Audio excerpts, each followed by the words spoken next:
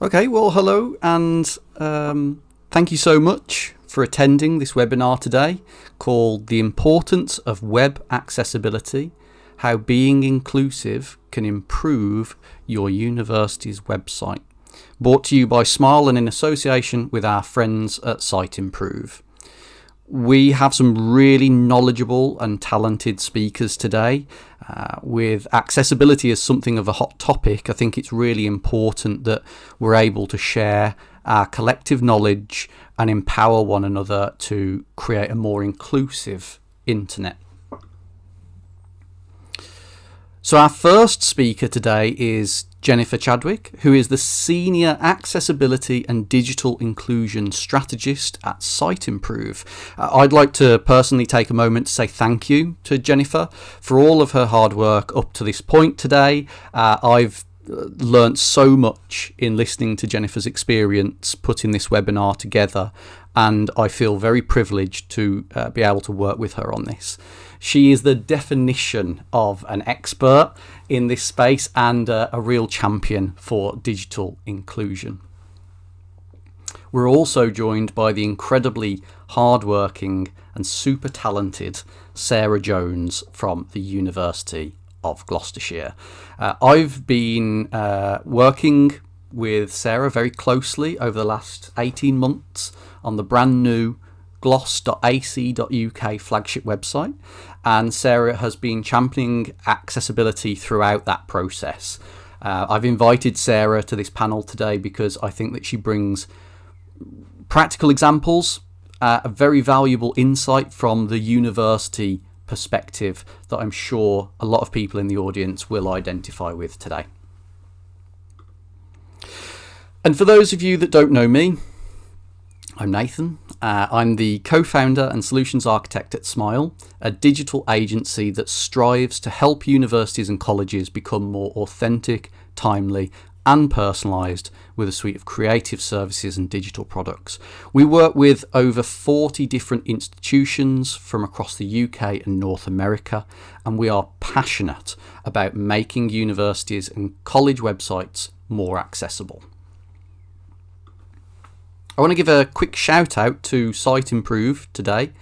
Without their support, this webinar would not have been possible. Smile is a silver Site Improve partner, and we really believe that Site Improve is an incredible platform. We've used it with a number of university and college clients, and in particular, the accessibility tools have been critical in the success of our client projects. The platform is much bigger, admittedly, than just accessibility, and all of those other bits are just as fantastic. But as far as tooling goes, this is easily one of the best for accessibility, and I really identify with how Site Improve approaches accessibility reporting in the way that it kind of leads digital teams through the process to create more accessible sites. So if you are looking at tooling, you should definitely go and check Site Improve out. Now, I also want to take a moment to set some expectations here. So in today's webinar, we're not going to be looking through the AA spec. We're not going to be looking at international legislations or anything like that. There's already a ton of great resources on those things, which we've compiled alongside some other bonus links on our website. And you can find that at wearesmile.com/webinar. But today, I'm excited to talk to you about how you can prove the importance of accessibility fundamentals to those that should care, and also some practical examples of how you can weave this into your culture.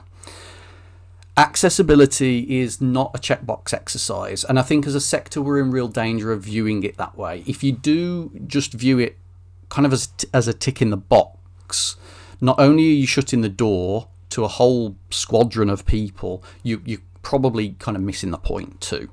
Accessible websites benefit everyone, and for me, the example that made me realise is trying to watch the TV with a newborn baby in the house. So the slightest noise would wake my daughter up when she was a baby, and as a result now I've come to watch TV almost exclusively with subtitles.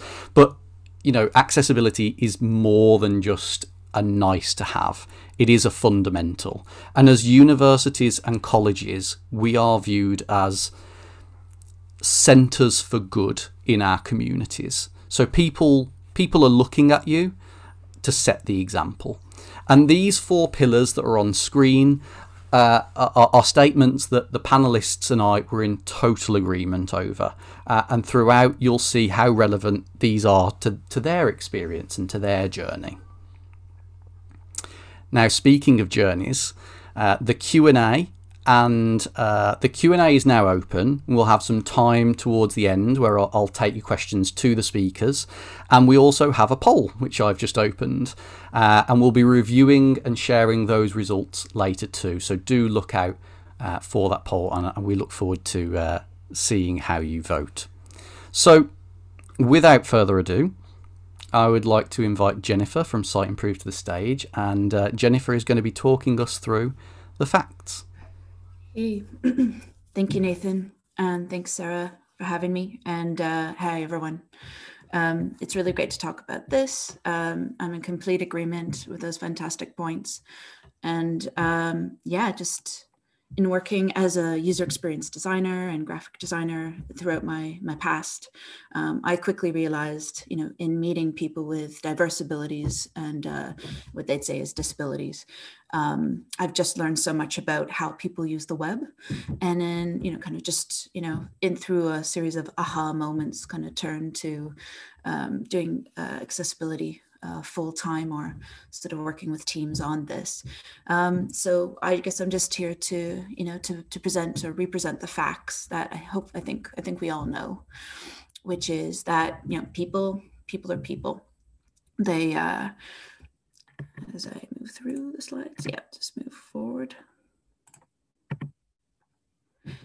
Yeah, so people with disabilities, if they self-identify, or, if they want to, disabled people with disabilities, however they want to see and want to phrase it. They use technology, phones, smart TVs, websites, applications, any, LMS, learning software, the kiosk, to buy tickets at the airport, voice assistant products every day, just like everybody else. And then, as people are people, they have the right to do so freely without any technical barriers to that experience, and to have sort of equal access to online, content and information that's presented online, or if it's their own personal information, such as it is with, higher education sometimes, or banking, or retail, especially student services online, especially when we talk about the work that you do.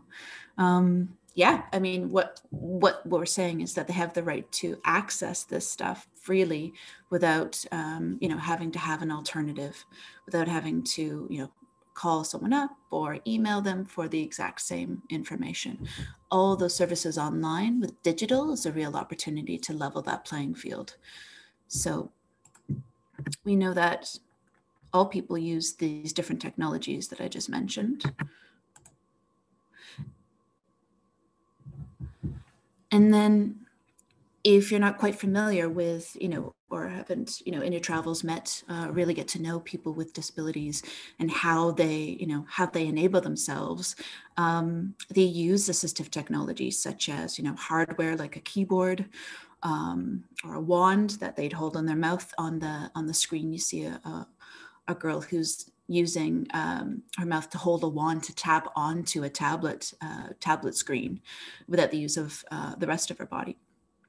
Or software such as screen readers, that speech output that'll read everything on the screen for you. So there's a student here who's listening to the screen reader speak and then he'll use the keyboard to access that website. So also, what would be considered an adaptive strategy would be ASL or BSL, sort of British Sign Language or American Sign Language in the US. So these sort of adaptive strategies and assistive technologies have been around for, I would say, maybe close to 30 years. So people enable themselves, they're enabled by that technology. Just that back. So So if someone is blind, for instance, they are regularly going about their day using a screen reader and a keyboard to navigate a website, they're good to go. So that's how, they, as much as possible, they're able to sort of maintain that autonomy and independence in living, working, learning, studying, buying things online, that kind of thing. So what we're saying is that if your digital properties are inaccessible to, or incompatible with these assistive technologies or adaptive strategies, you're the one causing the barrier.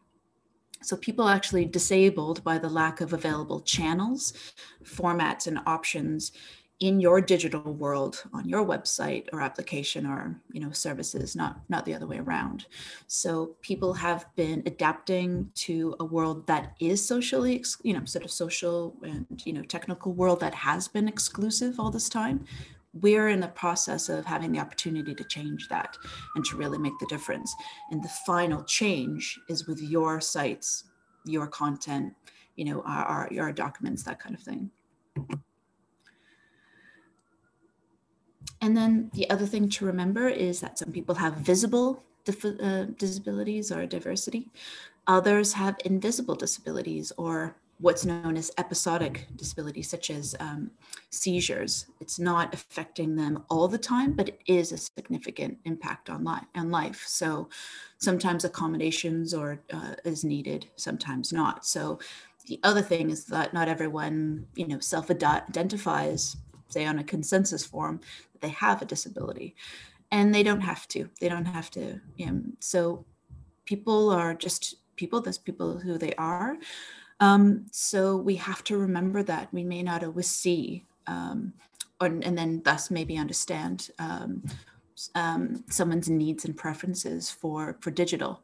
The other thing is that populations are aging, and obviously people are gonna, as we get older, as the body sort of goes into more deficits and difficulties, people will continue to need what we call an inclusive design, right? Sort of just clear, simple layouts of websites, documents, clear and effective language, communication, interactions, make things simple so it could be sort of easily understood. Another part of that we touch upon is people where English may be their second language. If you're just arrived or you're studying information, or the complexity of language can be a barrier for some, even though it's technically not under the umbrella of accessibility.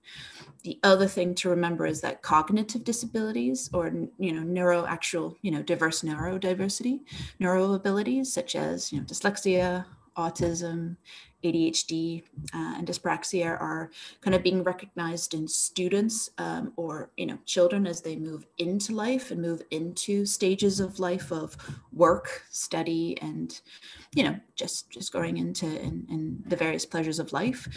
At the same time, these things are being diagnosed in adults later on. So we know that cognitive neurodiversity exists. Again, as people, the digital gatekeepers, we have the opportunity to really include everyone and make things easy and easy to understand and to focus on. So online learning really allows for that flexibility of different models. That's what's so wonderful about higher education and university life. And then, sort of as a final fact. So as I say, as apart from supporting the rights, needs, and diverse abilities of people across the UK and in the world in general, accessibility and inclusion in society is just the right of all people.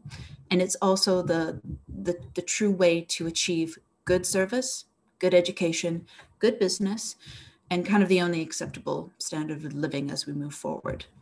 For me, having worked as a user experience designer wasn't really worth my salt as a designer of experiences for web and for digital, unless I fully included everyone that I know exists in the world to make it better for them and truly, stop those barriers and actually, stop excluding people from what they're rightfully rightfully out. So inclusive design to me is kind of the next technological innovation, especially in education. And it's also just in general an investment in the future of people and the future in a better society overall. Big speech, but it's true. And I think when I talk to teams that I work with, and I'm really excited to sort of understand a little bit more about how, Sarah works as well.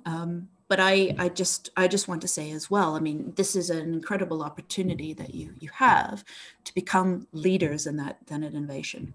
So moving from institutions that cause those barriers to sort of, as I said, future ready leaders in technological innovation, inclusion, and in the digital world, hopefully in the built environment as well, and diversity in education, learning models, and opportunities.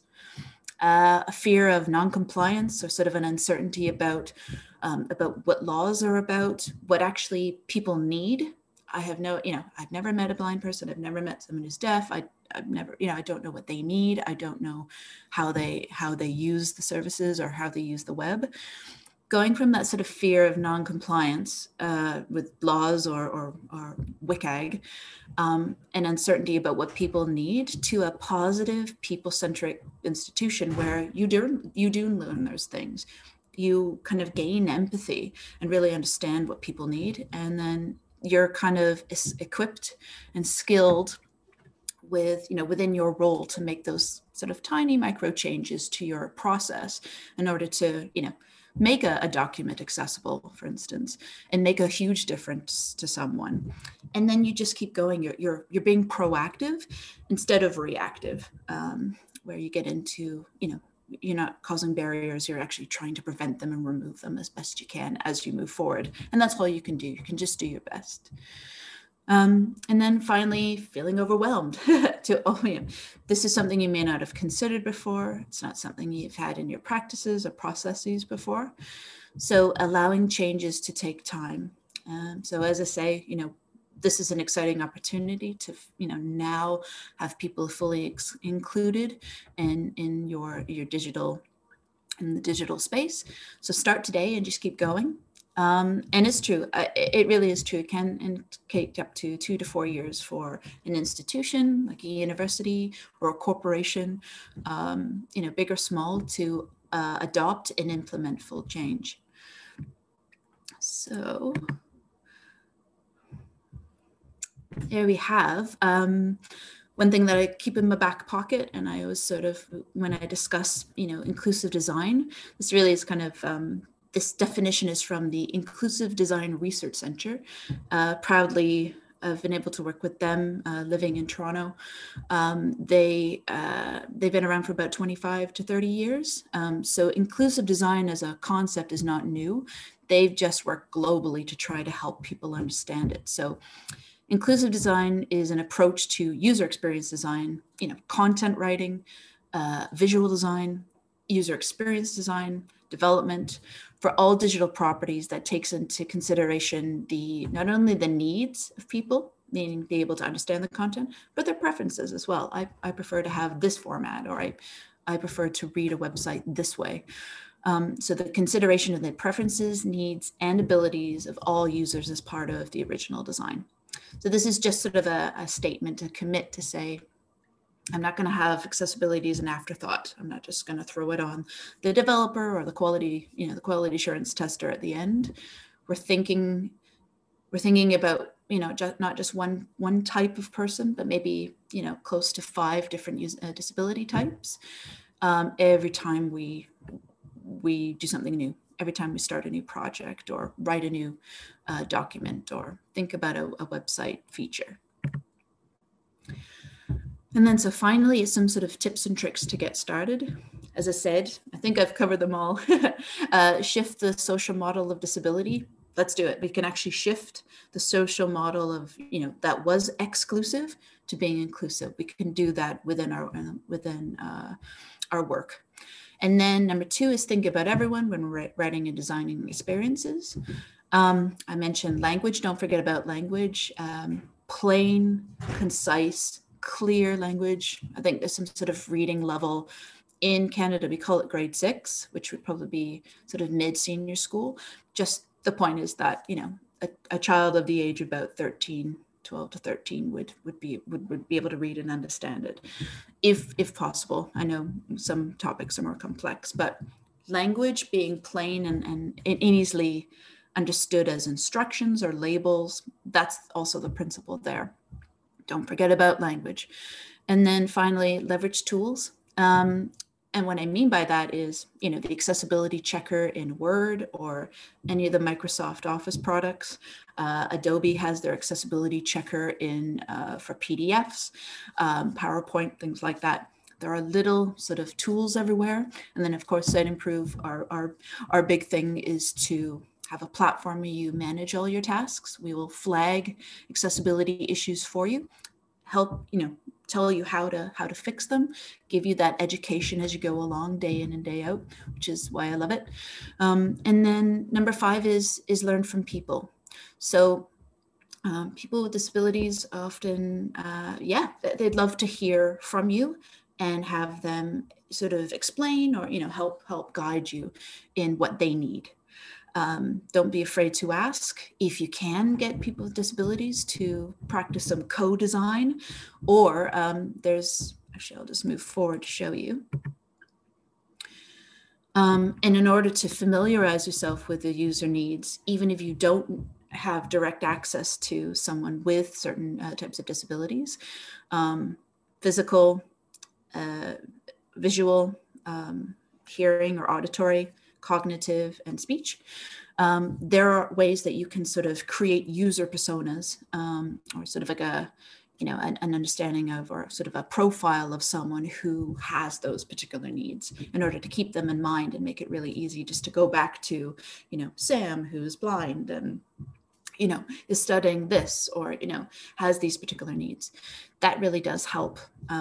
So either, you know, engage with real users or create these fantastic personas, or what I have here are a couple of, you know, highly recommended resources. The Web Accessibility Initiative, or WAI, that's the department within the W3C, or www.website, World Wide Web Consortium, that governs, you know, the standards body for the internet.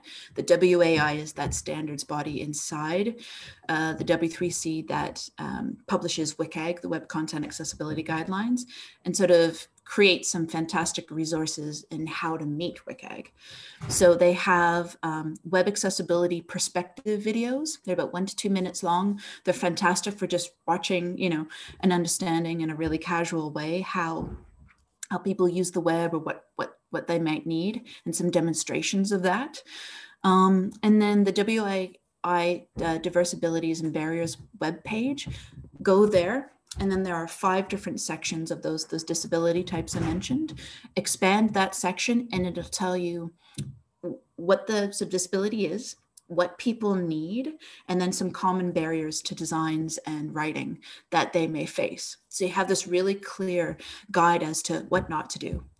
And then finally, the do's and don'ts on designing for accessibility. This resource is fantastic. I found it in about 2016.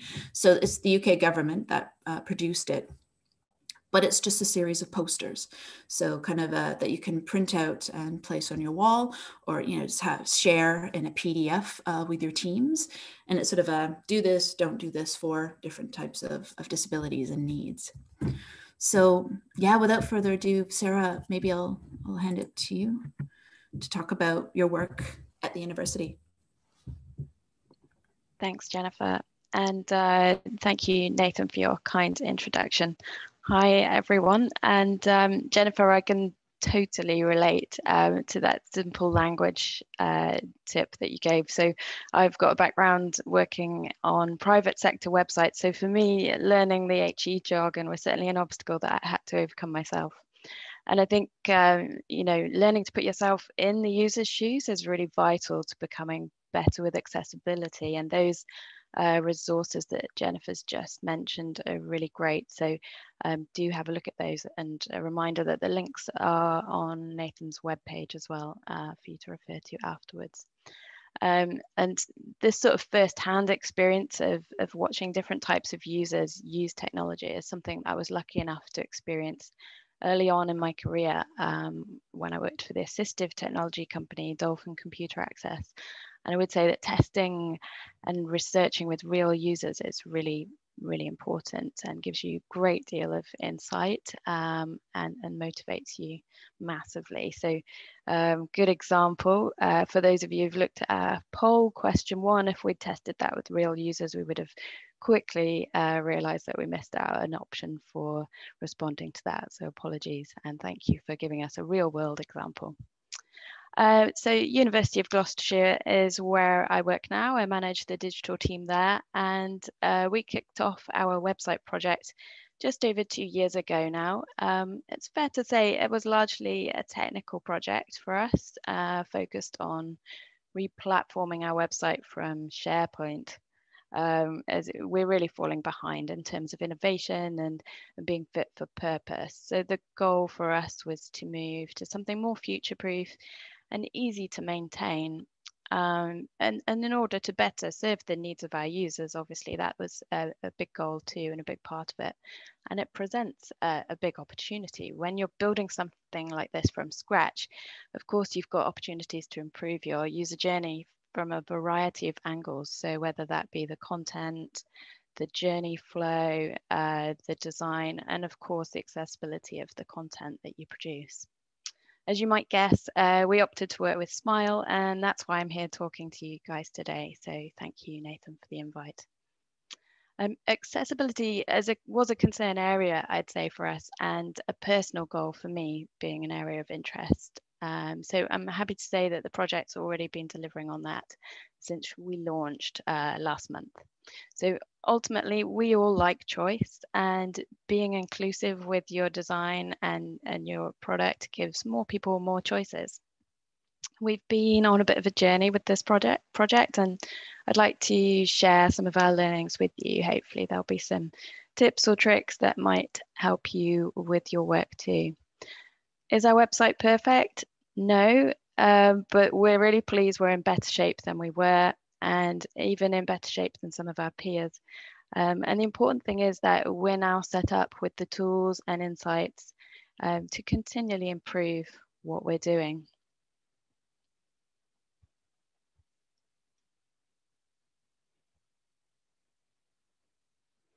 Okay, so I think it can be really tempting when you talk about accessibility to point the stick of the law and the regulations at people when you're first introducing that concept of having an accessible website.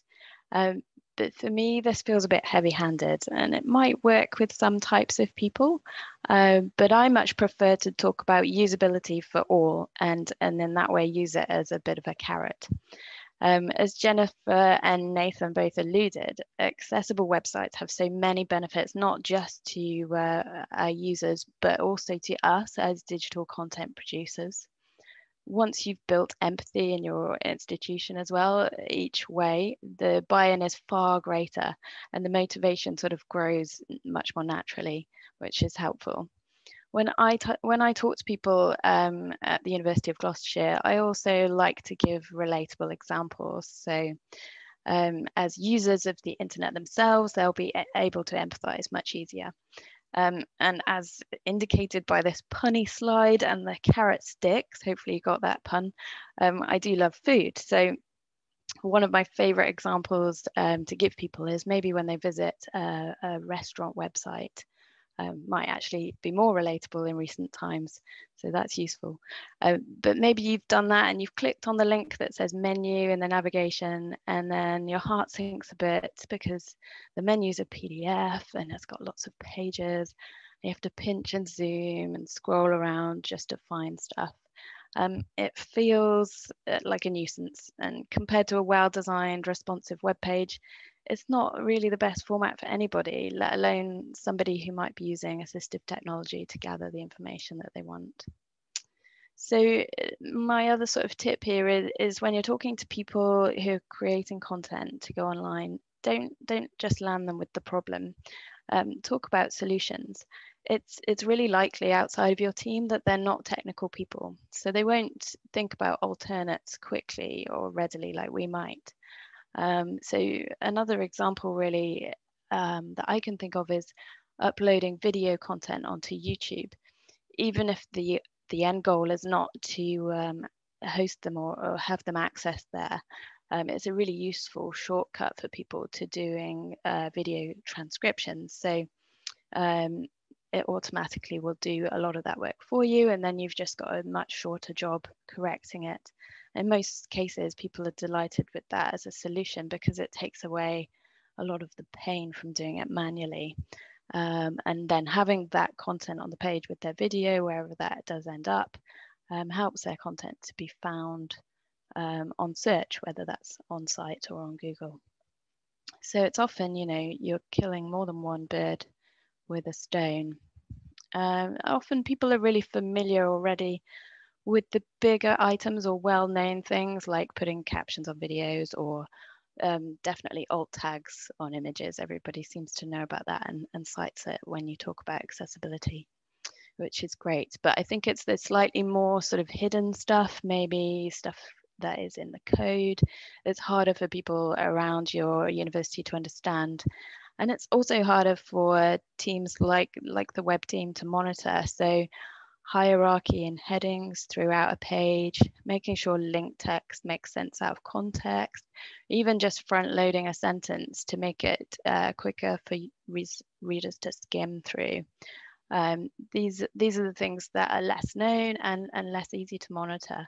And on very large websites, like at the websites we all work on, when you're moving over huge volumes of content, as we have done pre-launch, this is where a tool can really help you and create efficiency and find a lot of those issues that you would otherwise miss or would take you a lifetime to find. I would say it's almost impossible to audit a website. Ours has got over 7,000 pages. It's impossible to do that manually. So I would definitely recommend a tool to help with that. So the thing is, with building a new website, it's never going to be a silver bullet. And of course, it isn't necessary to do that in order to get better accessibility. And I'm not here to proclaim that we're perfect. As I say, we're not 100% accessible. That honestly isn't the case yet. And sort of seeking perfection, especially pre-launch, is not realistic or good for morale. But the important thing is to embed accessibility in your processes and make sure it's always going to be considered and part of the picture in a digital project as early as possible. So I think it's a good strategy to embed it from the start. So for us, things like creating an accessible color palette for our brand colors really highlights it in a visual way to colleagues. We've actually got a Google spreadsheet with all of our brand colors on it. It's like got a foreground, background axes, and it shows when the color combinations pass contrast checks or not. And our creative team within the marketing department weren't always good at remembering what good contrast looked like. So having created this as a resource for them has been really, really valuable for them. And they're really good now at using that. They've really embraced it. And I hardly ever have to speak to them now about anything to do with color contrast because it's built into their thinking. And they refer to that at the beginning whenever they're starting to create a new asset.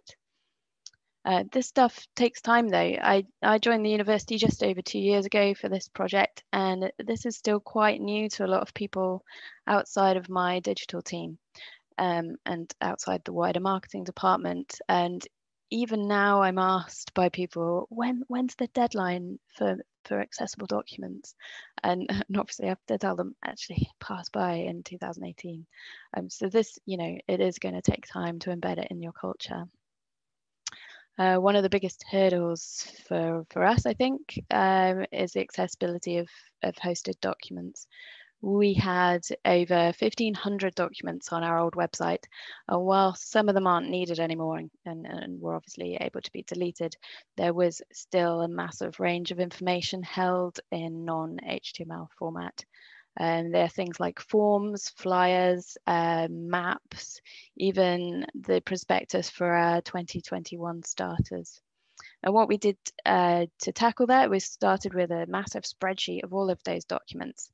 And we sent out a series of communications to the document owners identified for each doc during the very, very, very early stages of our project, telling them about the regulations, talking about the options, and asking them for their feedback and how they'd like to tackle it going forward. It is hard to imagine that this was still new for a lot of people, because we're so embedded, aren't we, as web people, in the regulations. So we've actually updated one of our processes now off the back of this work. So when people approach the website team to update content or add content online, we have a work request form, and now we've added a new question in there. So before somebody can upload a document for us to add, it asks them a question about the accessibility, and they have to then confirm to us that they've either tested the document and it's accessible, or they're happy for us to present it in a different format online. And not only does this serve as a prompt for them to go and do that test, but it saves a lot of work for us as a digital team and going back and forth. Previously, we would reply by email and say, oh, you do know that this needs to be accessible, have you tested it, that kind of thing. So it's saved a lot of work in both directions. I want to tell you as well now about another great example and a happy ending here. So the placements team for our health students creates a large amount of PDF documents for us to host online. They're not necessarily marketing focused or for recruitment, but we have to host them here on the marketing website for ease of access. So when students or their external mentors are working offsite, they need to be able to get hold of this stuff. And to be honest, when I spoke to the members of staff involved internally, it was a difficult conversation. People are busy, they're working to short deadlines, and they don't really like to change how they've done things in the past. They're used to their processes, and they need a really big reason to change that. So at first there was definitely resistance, and the person that I was talking to was even speaking about, okay, well, I'll build another website of my own to avoid the regulations. It won't be a university website. And clearly that wasn't the best solution for everybody. I think as well, often people we talk to might not have a lot of contact with the typical accessibility target, that user group. So I think it's really useful to explore how all users might need to access the content and how making it accessible has knock-on benefits for everybody and helps everybody to access the information. And things like Nathan's example of using the subtitles to watch TV, that's a really good example of where accessibility solutions are used by more than just that audience. I think it's obviously really important to empathise with your colleagues and the challenges that they've got, as well as the challenges of our users, and work with them, not against them. So the guy I was speaking to in this case, one of his objections to having the docs converted into HTML pages was that his users often choose to print out these user guides so that they can look at them alongside their computer screen while they're using a third-party website. So these are like instructional documents and guides. And we have to remember that not everybody has multiple monitors like us digital folk. So talking about how actually it could even be easier for somebody to read this content on their smartphone if we format it nicely, and then they can have that next to their laptop. That was kind of a selling point.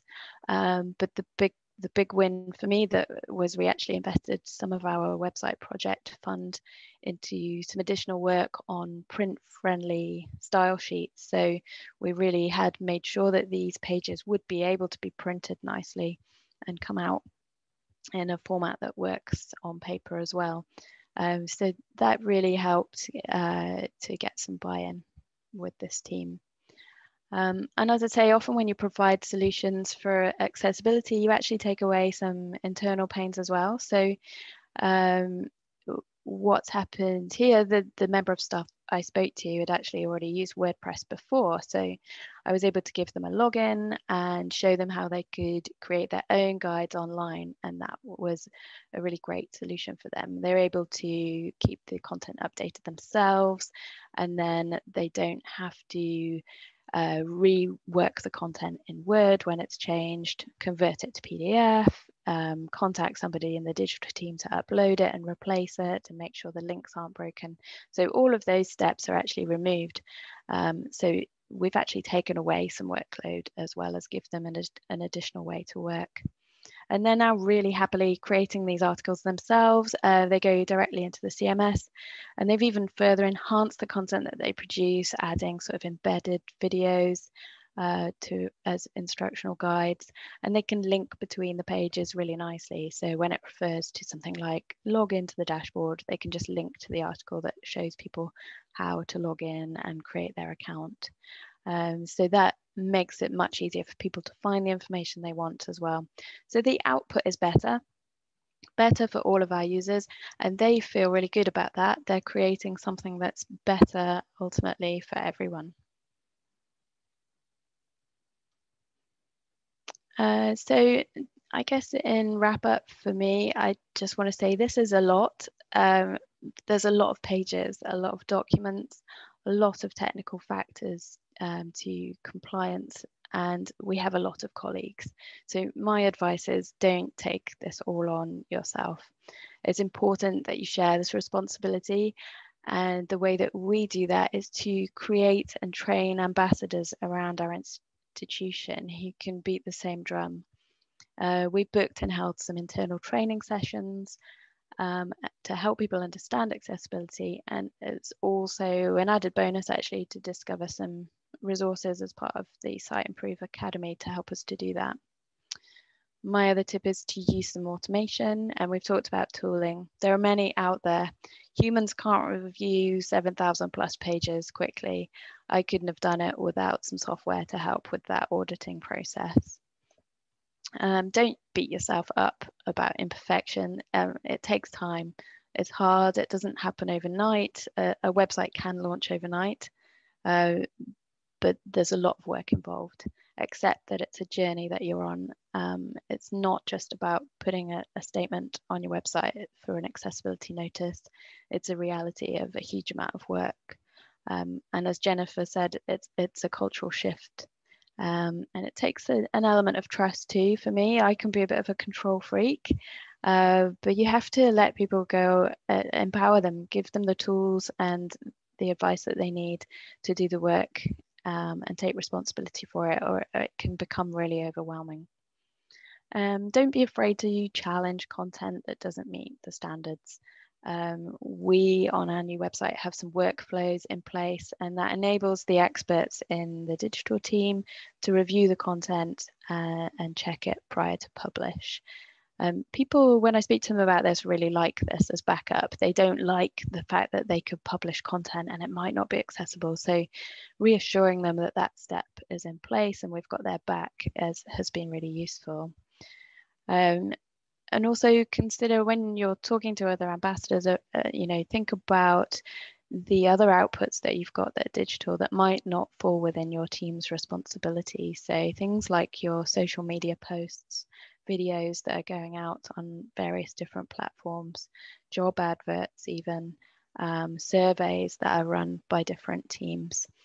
This is why it's really important to create ambassadors in other departments, because you may only have control over the core website, and I think if you're doing a good job there and there's a mismatch in other areas of your communications, then that's not going to look good.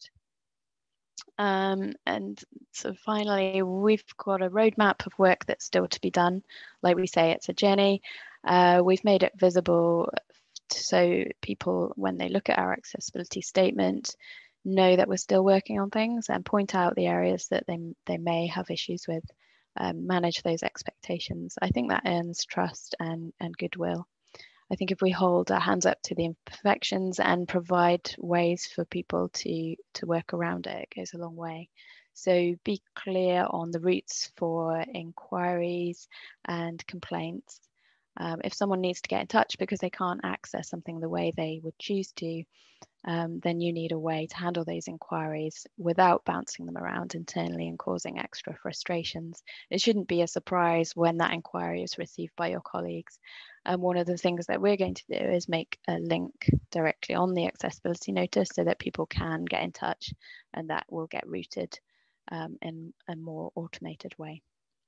I hope some of that has been useful for you guys. I'm going to hand back to Nathan now, and we'd love to hear some of your experiences and questions. Thank you. Well, thank you very much, Sarah. That was fantastic. And of course, Jennifer as well. Thank you. I'm sure everyone will agree that there's some just really useful information that's been shared with us there. I'd like to take the next couple of minutes actually to throw some questions at you, and we've had a couple of questions come in from our audience as well, so I'd like to go through some of those. Before we do, I will share the poll results with everybody. So last chance to get your poll votes in, going once, going twice. Okay, let's get those shared. So some really interesting stuff that comes through on the poll actually. So question number 1, have you ever tried to navigate a website using a keyboard only? And as Sarah said, we kind of missed a bit of a crucial thing here on that, but most people have seen that done before, which is great. We've also got what's our next question here? So we've got, have you seen or heard how a screen reader navigates a website? Most people, it's not quite been built into everybody's testing process yet, but actually more than I expected on that. 40% of people saying that it's already built into their process, which is really great. The effort of what a great statistic this one. The effort of creating an accessible web delivers proportionate value. 100% agree. Phew, good. That's excellent. How widely is the vision of accessibility shared and understood in your institution by some? And I think this is, there's a question from a member in our audience actually that kind of alludes to some more around this, which I think is interesting. And thankfully, most people say that they are well on their way to accessibility nirvana. There, which is really nice. There's actually a couple of questions for the panelists directly, so I think what I'm going to do is I'm going to go straight to those actually, if that's all right. So the Carl Turner has asked, Sarah, could Sarah say a bit more about the work she had to do with senior leadership at the university to get their support and funding for working in an accessible way? Now, I want to also add in a second question here, which is from Chris Sherwood, who says, I work as a UX designer / accessibility specialist for a university across multiple projects and am seeking buy-in to get more resources. Jennifer made some excellent points. I am pushing a user-led design and accessibility best practices, but it's just me and clearly need more dedicated resources. Any tips on making a case or getting it heard by senior management? So I think the question here is around how do we fight for the case of accessible and inclusive design to senior management? Sarah, would you like to take the reins on that to begin with? Yeah, sure. I'll start actually by saying I was pretty lucky actually, and I think maybe it almost was easier with people at the top because they're less. It's not them that you're creating some of the work for. So the buy-in for me was pretty good at the top. But I think you're likely to meet resistance where it impacts somebody's workload, is my experience anyway.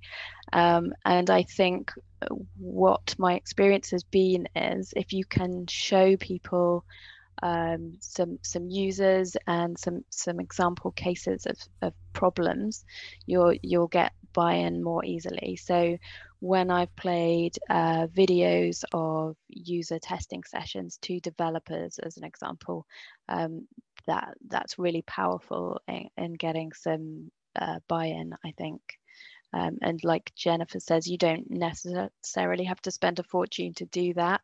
There's likely people around your organization that could help you. And those resources that Jennifer mentioned as well are really useful for showing people real life examples. I don't know, Jennifer, if you've anything to add. Yeah, no, Sarah, that's fantastic. I completely agree that the impact of, people being sat down and saying, take a look at, this user's experience is so powerful. I was just going to add, you said everything I wanted to touch on, and just to add to what you said as well, which is maybe some of that buy-in could be that a lot of those sort of micro changes are free. So when it comes to, we don't have to buy or invest in too much more software if, there's built-in accessibility checkers into some of the programs we're already using to create content. So let's start with the free tools first, for content writers and designers, developers. And then, those resources where you can sort of create, a set of personas, or in the agile environment for developers, user statements. As a screen reader user, I need it to function this way. And then, if you have user stories that are already in play, and then add people's experiences for accessibility to existing user stories or user personas, that's free, and it takes some time and energy. It takes everyone off the floor to create them. Once it's done, then you have them hopefully ideally placed in a center of excellence. So one of the, and I think it's obviously, you can tell in the Q&A, it's getting really, it's popular, but your color palette is so valuable. It's a guide to say, these are the colors that pass WCAG, or, that are sufficient for people.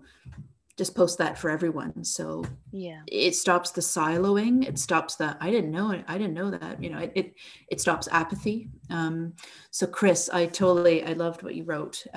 That's amazing that you've got sort of a UX or inclusive design led process that you want to implement. Maybe the best thing to say at the moment is that here are some free resources. Let's have a shut down production for half a day to do a co-design session, ideally with real people, which would be a little bit more time consuming and maybe a bit expensive, because people should be paid for their time. But if not, let's look at, I've done this with teams before, which is, let's take a look at all your digital properties, your designs, and maybe we'll walk through them and say, are we causing barriers still with the way the page is laid out, or the way it's written, or the way the functionality works?